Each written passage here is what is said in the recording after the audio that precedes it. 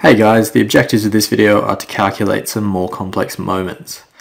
Now the example we've got to start with is a beam that is 12 meters long and it has two forces acting on it. It has one 25 Newton force acting at the point A and it has one 15 Newton force acting at a 45-degree angle at the opposite end. Now, as we've said earlier, we're only interested in forces that cause a rotation, and these forces are always going to be perpendicular to the member which we're interested in.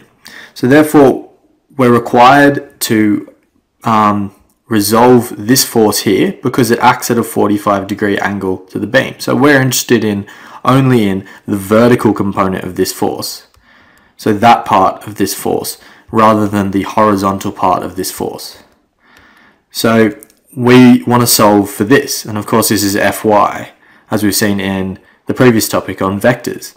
Now the way we break this down is simply Fy equals 15 newtons sine 45, and if you work that out it's 10.6 newtons, and Fx is 15 cos 45, which again is 10.6 newtons.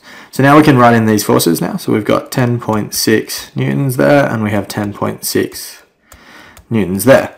Now, we're not going to be interested in this force here because, as we've said before, it doesn't do anything to rotate this beam. It doesn't cause any moment in the beam.